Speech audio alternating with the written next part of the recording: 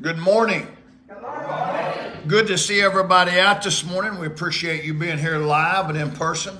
And then those that will be joining us online. And if you're getting online, I hope that you will share the program out and remind folks that we are on.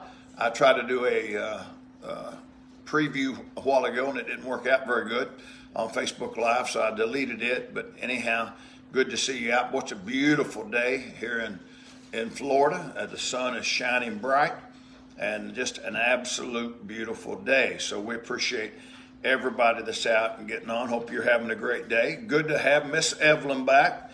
She's out of the frozen north, and good to have her back home with us today, and appreciate that. Let me ask you a favor before we get started out. Some of you did last week. I need you to go to YouTube and try to get signed up on my channel, Mike Wharf Ministries. Because I tell you what, here's another reason what happened. I tried to boost, and I know that's probably, maybe not anybody here understands what I'm talking about, maybe Eddie might, but you can boost your Facebook program. And I thought, man, I want to boost that Sunday morning sermon because, man, the unsaved people need to hear that. And I wanted to boost that Sunday night end times lesson.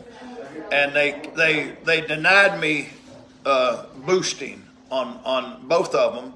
I appealed to the one, and they went ahead and boosted it on the Sunday night, but they will not boost the Sunday morning. They said I violated their discriminatory practices ads or something, and so I keep saying that. Please go get signed up on the YouTube channel, because I don't know when we may have to switch from Facebook Live to YouTube. Eddie, is that what you use, is YouTube Live?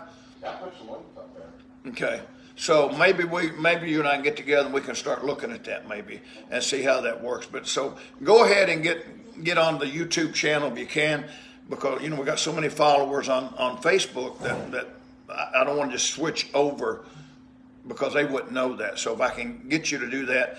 And then if you can share off of YouTube those sermons, man, it is easy to share. And you share the program here, but once you go to YouTube and you pull one of those sermons up and then you share that, you can share that in an email, you can copy that, share that to Messenger, you can share that on text. And one of our ladies is on this morning, and she did that last week, and I tell you what, my previous end time sermon had picked up like 175 views since last week. So thank you, Dewana, for doing that, and everybody else that did that. But if you would do that, that is a great way for you to get the message out. So don't forget, that's Mike Wharf Ministries. So don't forget that. Also, we're still taking up money for our kids at Christmas. I appreciate everybody that's giving. If you want to give, and we'd be glad to have your help. We got about 20 kids that we're buying for. And I believe Miss Jean has started. Did you start yesterday, Miss Jean, buying? Yes, sir. So Miss Jean started buying yesterday. And then don't forget to pray at 3:20 today. Cheryl says she has no sound. Everybody else got sound? It may be you, Cheryl, on your end. Maybe you need to restart. I hope everybody else has got sound. How about it, Pastor Brooks? I see you on there. Do we have sound? It'd be terrible if we don't have any sound. Is anybody else on? Yes, We got sound? Okay, good. All right, good deal. Maybe it's just Cheryl. All right. So, all right, don't forget to pray at 3:20 today for the church. I've got about 17 P's, power, practice, the possessions, the place, the presence, the pattern, the purity, all those things about praying for the church. So continue to pray for the church at 3:20. We had a great service Sunday morning, man. Big D and I were talking yesterday. When there's excitement, it's contagious. And man, it was exciting Sunday morning. It really was. Had a great crowd, and we appreciate all the people that were out. So continue to do your part and continue to pray for the church that God will continue to bless. We're going into the Christmas season, and it's a great time to witness to people and get people out to church. Don't forget our dinner coming up. I just went back and counted. We got about 38 people signed up so far. So let's get a few more people signed up. If you're not signed up, go ahead and sign up. And I see Tim Higgins on there. Tim, good to see you, buddy. Won't you and your wife come to the dinner with us again this year, Tim? We loved having y'all last year. I thought about calling you, and why don't you come? That's on the 16th of December at 6 o'clock. Man, I'd love to have you here. I thought about the others. I need to contact you. So you're on. Maybe the Lord put you on so I could tell you that this morning. But hopefully you come out. I'll get in touch with you. All right. So man, we all love Tim. Tim was the SRO at school, and we all love Tim. And Bella's mom is here this morning, Miss Kim, and she started clapping when I said you might come to the dinner. So. But we all love Tim Higgins. God bless you, buddy. So let's pray and get started up, can we? Well, Lord, we're thankful today for your blessings and for these people that have gathered today to hear your word. I pray that you bless each one that's here and those that are online, and Lord, those that may be watching later in the next coming days. Lord, help us to be a blessing, to be able to share your word, Lord, as we talk about spiritual gifts. And Lord, we ask you today, bless all those on our prayer list. Thank you for the First Lady, got that list out today. Wow, what an exhaustive list. And as I was looking through that and thinking about that this morning, I just say thank you, Lord, that my name is not on there. It could be any time, it could be any day. But Lord, today it's not, and I thank you for that. But I pray for everybody that's on there. I pray that you'll bless them and help them and give them exactly what they need. Pray for our church. Lord, thank you for the excitement and things that are going on. People being saved and rededicated, renewed, and getting on fire. And Lord, help us to be a witness for you. And Lord, bless our country and our nation. Bless the Ukraine. And Lord, we just pray, God, that you would help us, Lord, to do what we can to get the gospel out. In Jesus' name, amen and amen. Well, I want to say this morning, we had a couple of our folks die. Kim Carreri, one of our classmates, died last week. And Ernie's going to church with us here when he's in town, but he passed away. Then my other classmate's wife passed away the other day, and then I heard this morning one of our he was a little bit older than me, passed away from back home. So, you know, when your peers and people that you hang out with start passing away, you go, "Wow, I'm moving to the front of the line." And so I'd like for you to pray for those families. Gary Moore passed away last night. And then, like I said, Keith White's wife, Donna, passed away. And then the Carreri family. But anyhow, we're going to get started up. You ready to get started this morning? All right. Here's a question I'm going to ask you. Now, I'm going to ask you a lot of questions today, but here's a couple to get you thinking. Do you know why you were born? Huh? To serve God. To serve God, exactly. You were born to bring glory to God. Now you might be doing a lot of other things that may take you in a lot of avenues. Your talents, the way that you have grown up may place you in a lot of places. I got a message from one of our teachers today, and you know, that's a place where you can be. Any place you are in life, you can serve God. But the main reason that you were born was to serve God and to bring glory to God. So, not only that, let me ask you another question. See if you remember this from last week. How many ministers do we have in here this morning? All of us. Well, let's get our hands up. Only one that had to get their hands up, Eddie. He only has one that he can use that. But everybody here, remember, we're a minister because that word minister means what? Servant. So we're all ministers. We're all servants. Let me read our text that we read last week and kind of get jumped into where we need to go. It's in 1 Corinthians chapter number 12, verses 1 through 8. So if you got your Bible, I should have told you that a while ago and you'd have been ready. 1 Corinthians 12, 1 through 8. Starts out, Paul said, "Now concerning spiritual gifts," there it is, "brethren, I'd not have you ignorant." Remember, ignorant means it means you just don't know. So Paul wants you to know what your spiritual gift is. Verse 2, "You know that ye were Gentiles carried away into these dumb idols, even as ye were led. Wherefore I give you to understand that no man speaking by the Spirit of God calleth Jesus accursed, and that no man can say that Jesus is the Lord but by the Holy Ghost. Now, there are diversities of gifts. What's that mean, diversities? Different gifts, but the same Spirit. They all come from the Holy Spirit of God. And verse number 5, and there are differences of administrations. There are different ways as those are administered and as those are used, but the same Lord. Verse number 6, and there are diversities of operations, but it's the same God which worketh all in all. But the manifestation of the Spirit is given to every man to profit withal. They're given so that everybody can be blessed and everybody can be helped, to profit everyone. Verse number 8. For to one is given by the Spirit the word of wisdom, to another the word of knowledge by the same Spirit. Then I want to jump down to verse 11. But all these worketh that one and the self same Spirit, dividing to every man severally as he will. So the Holy Ghost of God, the Holy Spirit of God, gives out spiritual gifts to people as he sees fit, as God sees fit to gift you. Now, I asked six questions last week. I'm just going to run through them real fast and get to our other ones this week. Number 1, I asked, what is a spiritual gift? It's a supernatural gift that God gives you. Number 2, when do Christians get their spiritual gift? At the moment of conversion, at salvation. When you get saved, God gives you and imparts to you everybody a spiritual gift, or maybe some people have more than one. So the next question, how many Christians have at least one spiritual gift? Everybody. Everybody has at least one spiritual gift. Number 4, can a Christian have more than one spiritual gift? Yeah, you can have more than one.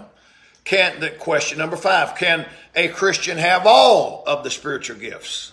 No, I don't think one person would have them all, because they're given to everybody so that, it's kind of like a glove. You put it on, that glove fits in there, and everybody's doing what they can. And that's the way the body of Christ is supposed to work. So they're given to people individually so that we can work together to help the body of Christ. And then we finished up with question number 6. Are spiritual gifts the same as talents? No, but Brother Clarence answered that. They can coincide. They can work together. They can complement each other. But a spiritual gift is not a talent. You may have a talent to do a lot of things. It may not be a spiritual gift, but you may use that with your spiritual gift to carry that out. There are a lot of people that are talented that are not saved. Am I right? So a talent and a spiritual gift is not the same thing, although they can coincide. I want to try and get through some more questions this week as we lay the groundwork to get into the spiritual gifts. But question number 7, here it is right here. This is a new one. Are spiritual gifts rewards that can be earned? Are spiritual gifts rewards that we have to earn? No, you're right. No, they're not. They're not something that you have to earn. Again, if you had to earn it, it wouldn't be a gift. It's a gift. A spiritual gift is a gift given by the Spirit of God, given to you. It's a grace gift. Remember, we talked about that word last week, charisma. Charis, which means grace. It's a grace gift that the Spirit of God gives to you. And it's not, people say, well, I have to do this. Do you have to, let me just throw this in. We talked about this last week. Do we have to pray for a spiritual gift? No, there's no use to pray and ask God for a spiritual gift. You already have it. Now, you might want to pray and ask God to help you discover it and to help you develop it. But there's no use praying and saying, well, I want Clarence's gift. I want Bill's gift. I want somebody else. There's no use doing that, because when you got saved, God gives you the gift that he wants you to have. Does that make sense? Yes. Good. Question number 8. Now, here's one we'll take just a little bit more time on. Some of these questions are quick and some of them are a little bit more lengthy to answer. Number 8, are spiritual gifts the same as spiritual fruit? Are spiritual gifts the same as spiritual fruit? Spiritual fruit. No. Let me read to you what the spiritual fruits are. You might want to jot these verses down. Galatians 5, verse 22 and 23. But the fruit of the Spirit. Kathy had a good devotion on the other day about that. Sometimes we get confused about that. It doesn't say the fruits of the Spirit, the fruit of the Spirit. But the fruit of the Spirit, listen what it is. Here, if you're saved and the Holy Ghost of God living in you, these fruits ought to be manifesting themselves in your life, right? Right. Okay, so the fruit of the Spirit is love. Jesus said, by this you all may know that you're my disciples, if you have love. It wouldn't be hard could you be a Christian and not have love? I can't imagine that. So the fruit of the Spirit is love, joy, peace, long-suffering, gentleness, goodness, faith, meekness, and temperance.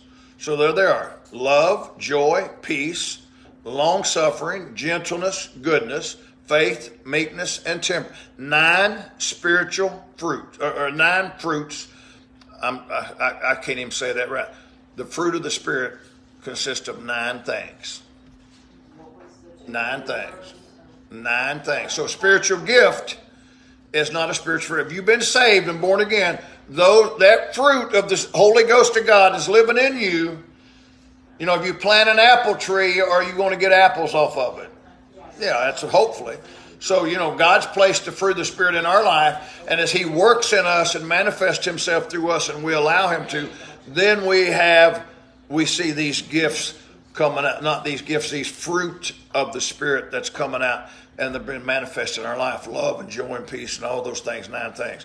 So now let me say this as we're talking about spiritual gifts are not the same as spiritual fruit. Let me remind you of something that you're probably aware of, but maybe you have forgotten. Now, I want you to listen to me. As a Christian, every one of us will stand before the judgment seat of Jesus Christ. You don't hear a lot of preaching about that today. You don't hear a lot of teaching about that today. You don't hear a lot of people talking about that today. There are people that say, well, you know, I got saved, but it doesn't matter. I got saved, so it doesn't matter how I live. Is that true? No. Chapter and verse 2 Corinthians 5:10. What was the one prior with this? Galatians 5:22 and 23. Galatians 5:22 and 23. Now, but we will be going to 2 Corinthians 5:10. Let me go ahead and read it to you. For we must all appear, Paul's talking to Christians, the Corinthian church, for we must all appear before the judgment seat of Christ, that everyone may receive the things done in his body, according to that he hath done, whether it be good or bad. Now, I'm going to tell you something. That ought to bring a little shudder of fear into the way we serve the Lord. Now, there are people who say you get saved and, you know, you're saved by grace and you're kept by grace, and that's all true. That's absolutely true. So it doesn't matter how you lived your life. Well, it does matter.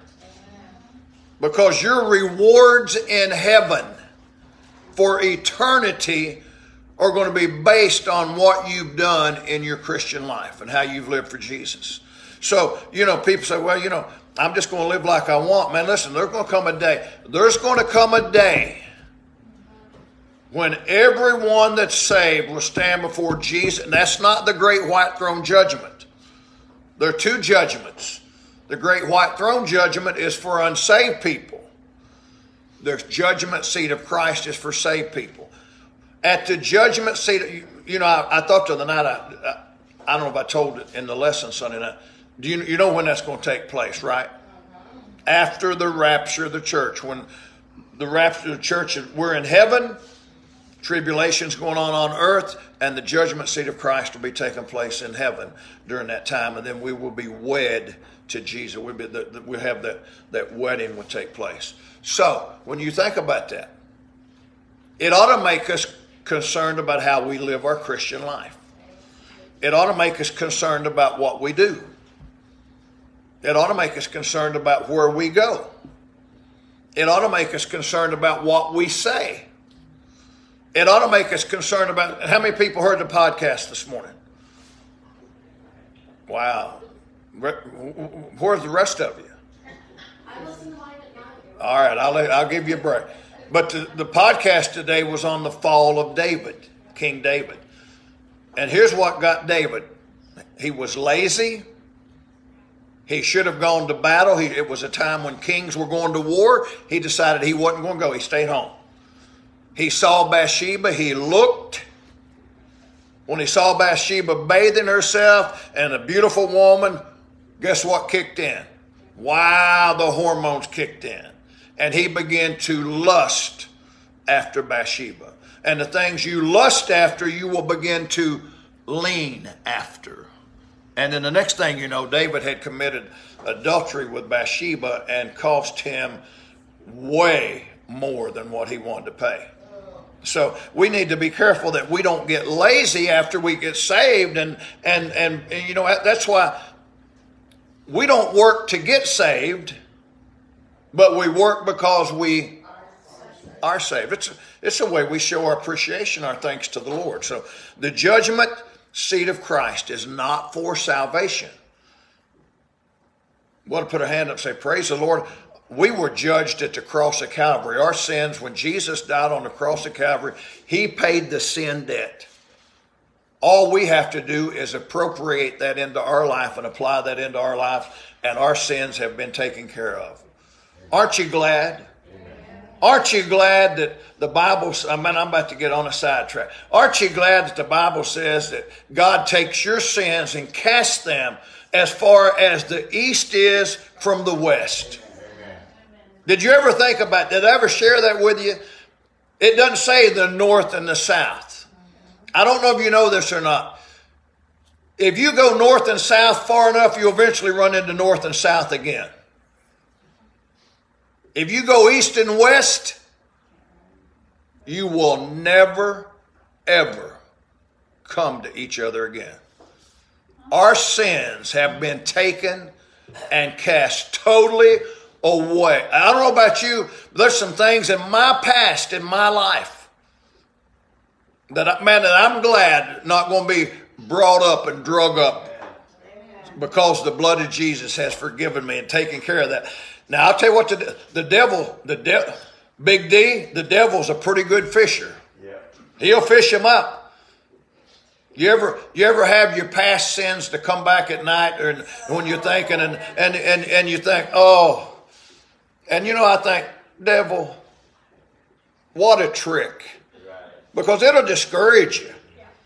And then you got to think about, man, our sins have been forgiven. The blood of Jesus covered that. How many sins did they cover? All. What is all? Was that my past sins? Is that my present sins? Are those my future sins? Amen. I tell you what, we'll take a lap right there. So we're going to all give an account of what we've done for the Lord when we stand before him at the judgment seat of Christ. It's not for salvation, it's for service. How did you use your spiritual gift that you were given? Wow. Therefore, that's why these lessons are so important. Therefore, it's extremely important that we discover our spiritual gift, that we develop our spiritual gift, and then that we deploy our spiritual gift. Because I'm going to tell you, I'm going to put another D on there. If you don't, and you let it lie dormant, you're going to give an account for that. Amen? You know, you talking about not. You know, we talked last week about not opening the gifts or Christmas gifts that our loved one might get us, and how embarrassing and how sad that would be if they found out. Jesus knows, and He going to ask you, be real. Why did you not use what I gave you? Why did you not do? I gave you a gift, a spiritual gift of grace, and you didn't use it in my service. Wow. I just have to tell you, there's not going to be an excuse big enough on that day. You can blame everybody. You can blame your husband, blame your wife, blame your job, blame the church, blame the pastor. I didn't understand. There's not going to be an excuse when you stand before the Lord Jesus. And man, He begins. I tell you, it's not going to be a very pleasant time for a lot of us, because we need to be in service for the Lord. Amen. So the Holy Spirit gives each of us a gift to minister to others and to Jesus for with our spiritual gift. And that, which brings me to this point I want to say. A spiritual gift is given. It's the primary way that the Holy Spirit ministers through us. Aren't you glad that you don't have to minister and serve the Lord through your own strength? Our strength comes from the Lord. Our ability comes from the Lord. God has given us everything we need to do it. We just need to do it. Think about this for just a minute. Jesus has gone back to heaven. Is Jesus walking around on earth today? No. Is Jesus' audible voice present in the world today? Watch how you say that, because I might have to correct you. No. We have the Word of God. We don't have open visions today. We don't have visions where God is speaking to people today, because He spoke to us through Jesus and through the Word of God. We don't need anything else today. Be careful when any preacher, any Christian says to you, and sometimes we say this, and I hope you mean it. We say, well, God told me to do this. God didn't tell you to do anything audibly. Now, He might impress upon your spirit. He might lead you through the Holy Spirit and impress upon you to do something. And it might sound so real that it sounds, you hear Him in your mind, but God doesn't come down and say, hey, Mike, you need to go teach that Tuesday morning truths this morning, 10 o'clock. No, He doesn't speak audibly anymore. And I'm going to tell you, and the Bible bears that out. Since we have the canon of Scripture, the Word of God, man, listen, Peter said he said we were eyewitnesses. We were there. We handled Him. We were with Him. But yet we have a more sure word of prophecy. That's why you can't, I shouldn't say this, but that's why you can't trust preachers. They'll tell you something. But it's not Bible. And if it's not Bible, they go, well, God told me that. Listen, and I hope if you say, well, God told me that, I hope what you mean, and I think probably what most of us mean, God impressed upon me, or I felt led to do that. Have you ever felt led to do something? You just feel like God's leading you to do this? Yeah, but God didn't come down and sit on your coffee table this morning and say, now go do this. No, we've got the Word of God and the Spirit of God. But think about this. Think how cool this is. Jesus has gone back to heaven. There's not an audible voice speaking down. We don't have prophets today in the sense that we had them before the Bible was completed in the Old Testament, and the apostles in the New Testament, where God was speaking directly to them to speak to the people. Think about that. Why did God speak directly to the prophets and to the apostles to speak to the people? Because they didn't have the Word of God completed. So they had to have somebody that was speaking for God. And they were. Today, this right here is what speaks for God. Amen. As preachers and Christians, we just tell what's already been told. Amen. That's all we can do. So I'm getting hung up on that topic. I need to move on. But think how cool this is, that Jesus is in heaven. He has left the work of the ministry to us. If it's going to get done, guess who's going to do it? Us. If it doesn't get done, guess who's going to get blamed? Us. We are the mouth of Jesus in this world today. We are the hands of Jesus in this world today. We are the feet of Jesus in this world today. When we help somebody, when we give to somebody, when we do something to be a blessing to somebody, we are acting in behalf of the Lord Jesus Christ. And man, how cool is that? We're his representatives. We're his ambassadors.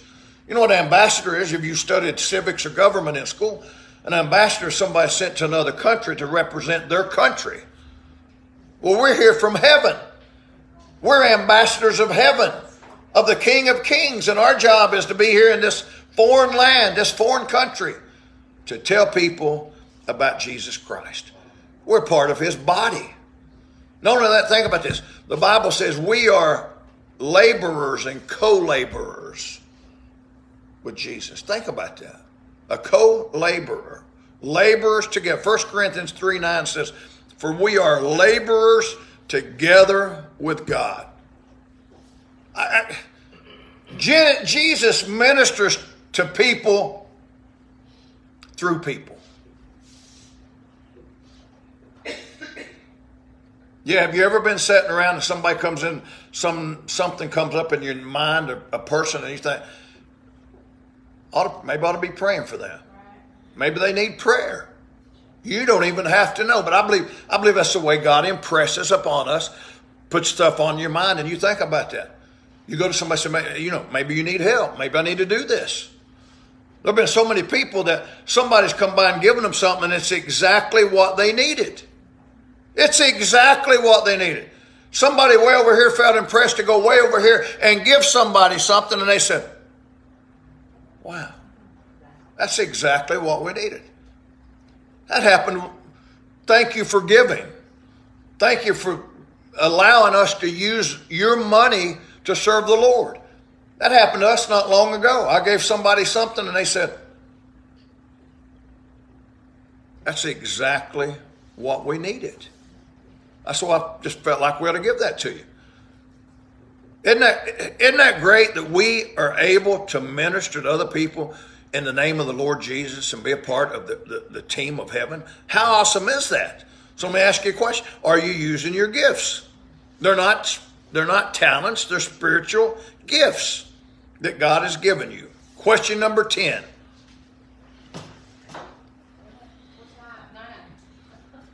Uh-oh. Question number 9 was, how does the Holy Spirit minister to us through others? Maybe I jumped down and covered that one in that. Okay, question number 9. I'm sorry, I jumped right in through it and just went right through the question. Question number 9 was, how does the Holy Spirit minister through us to others? And I've been on that for about 10 minutes. I gave you the answer before I gave you the question. Always loved that in school, didn't you? Get the answer. Get the answer, man. Don't worry about the question. Give me the answer, and then I'll be all right. So, all right.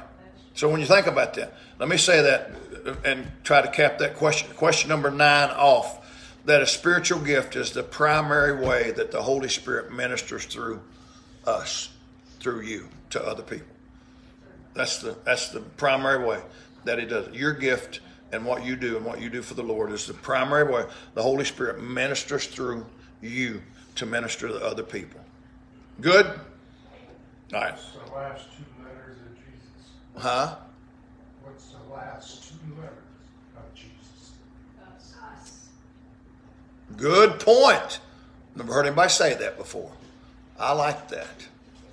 Cliff said the last 2 letters in Jesus' name is us. Man, that's profound. I have never heard that in my life, and that brought out. How many? Is that a new truth? Anybody else ever thought about that? I never thought about that. I like that. I like that. Very good. Good comment, Cliff. Wow. Us. The last 2 letters in Jesus' name. Wow. Number 10. Why are spiritual gifts given to Christians? This kind of goes along with number 9. 9 and 10 kind of go together, but there's a little bit different avenue. And I'm going to use a word on you, and then I'm going to explain to you and give you some verses to back it up. Why are spiritual gifts given to Christians? For the edification of others. for the edification of others, to build up the body of Christ, to build up the church. Does anybody want to take a shot in the dark what edify or edification means? Fred? Encourage, lift up, to build up, to edify somebody. You encourage them, you build them up. So we are given these gifts to build up. Now let me ask you a question. By the way, I ask a lot of questions, don't I? Are you building up or are you tearing down? I can tell you, I've been in the ministry 45 years, I've seen people tear down. I'm going to tell you something. I'm a pretty good tearer downer. That's not good English, but you know, if you said I got a house that needs to be torn down, give me a sledgehammer, give me a backhoe, give me something. Man, I could tear that thing all to pieces. But then if you said, would you build it back? I said, well, a whole lot easier to tear it down is build it back.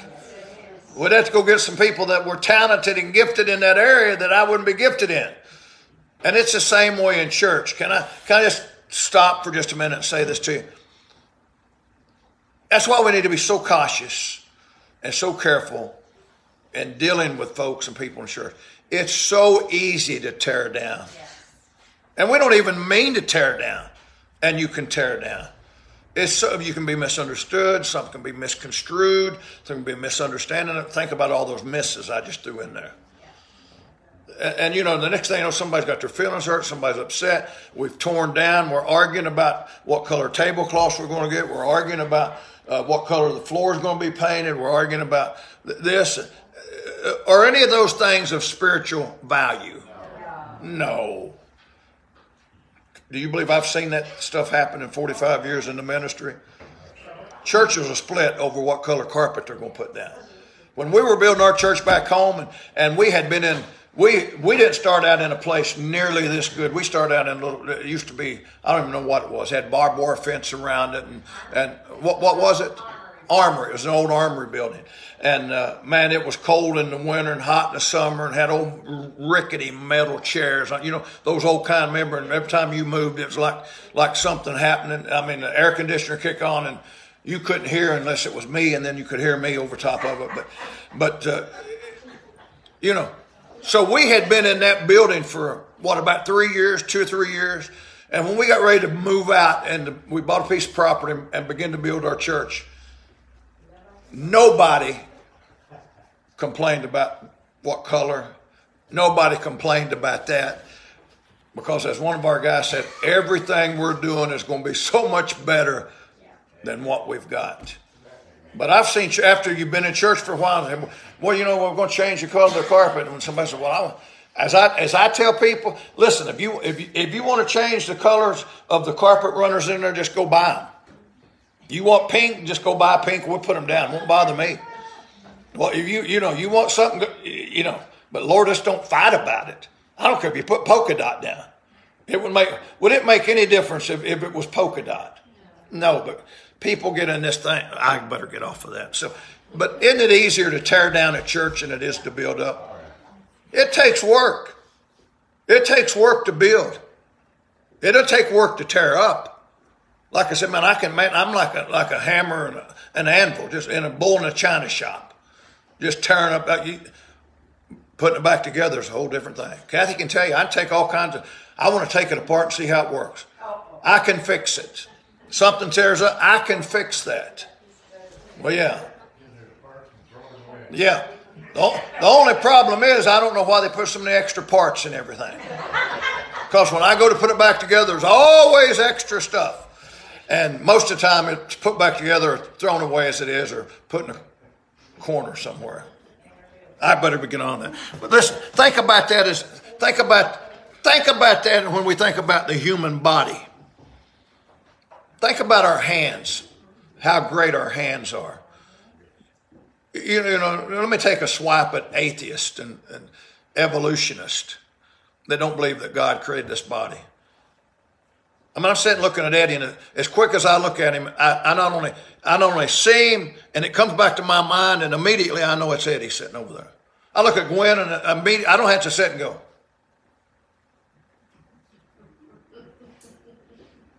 Who is that? Isn't it amazing how quick that body?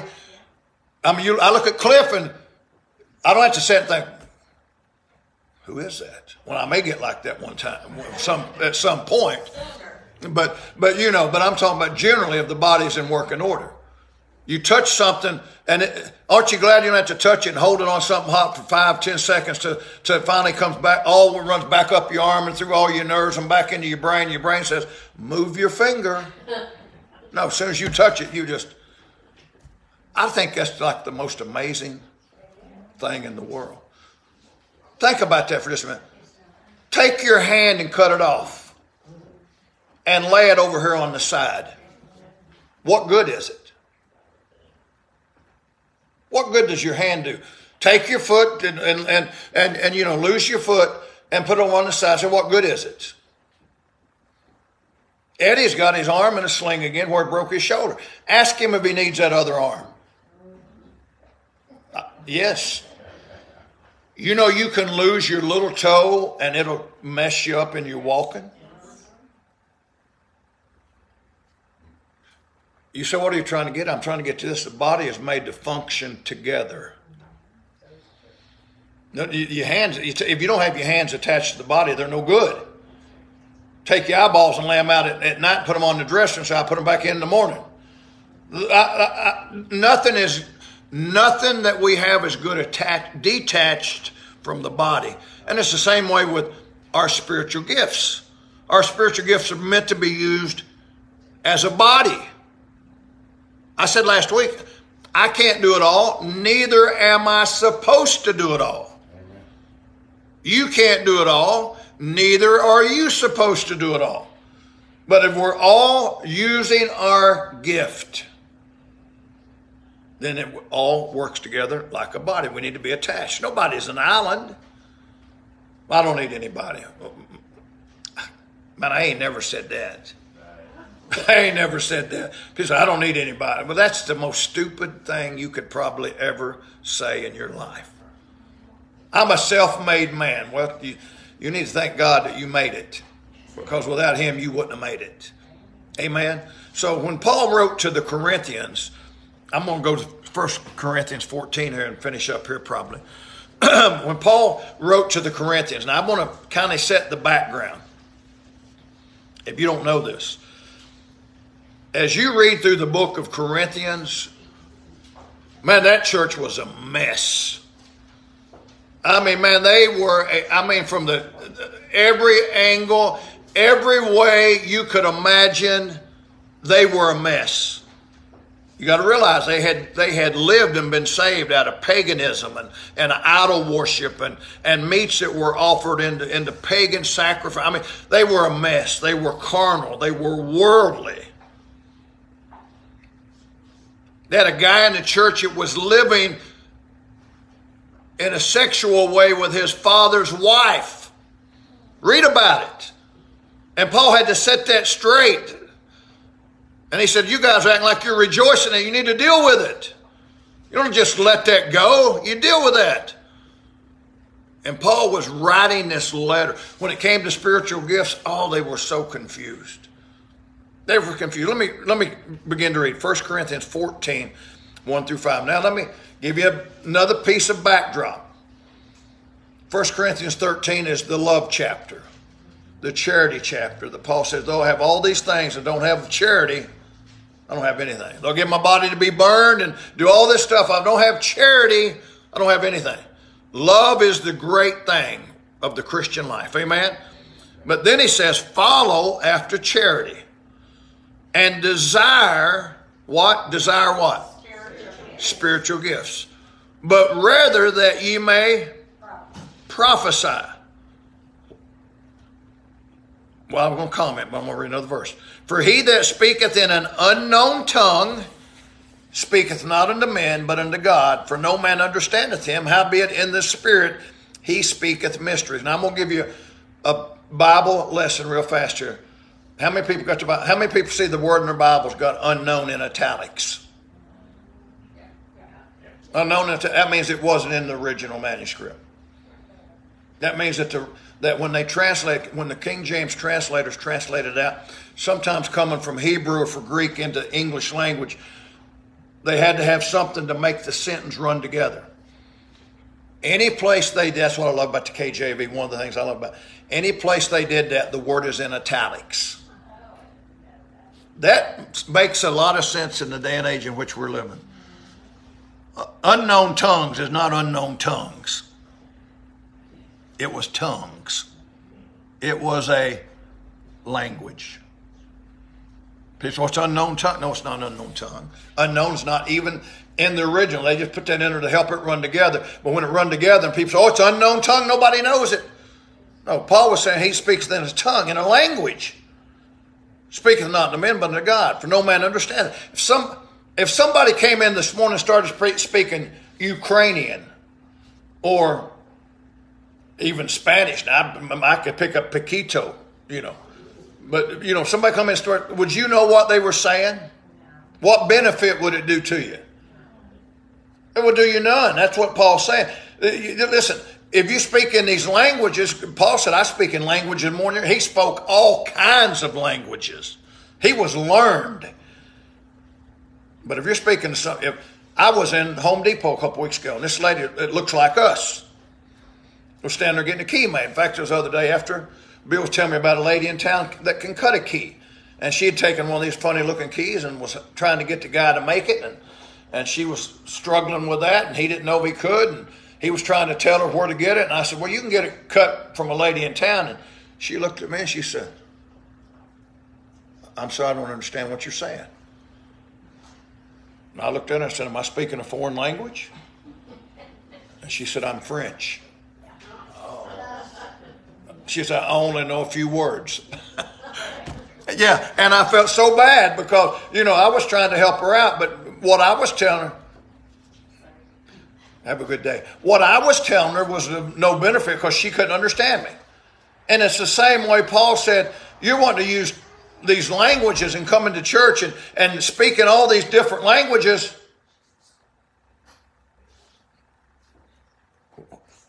God can understand. Can God understand Hebrew? Yeah. Can God understand Greek? Can God understand English? Can God understand hillbilly? Absolutely. Absolutely. So, if you're speaking in some language that nobody understands, it's not benefiting you. Sure, God knows, but it's not benefiting you. Verse 13. But he that prophesieth speaketh unto men to edification. Look at that word, edification. Mark that down, underline it. And exhortation and comfort. That's why we preach and teach the word of God. Prophesying today is not foretelling, but forthtelling. We don't prophesy like future events because we know the end. I just Sunday night spent an hour on end time events. We know the end. So we don't prophesy as like we're telling the future, like we're some wizard or some warlock. That's witchcraft stuff. But we do forthtell what's already been told. So then he said in verse 14, he that speaketh in an unknown tongue edifieth who? Himself. But he that prophesieth, there's that word again, edifieth who? The church. Paul said in verse 5, I would that you all spake with tongues.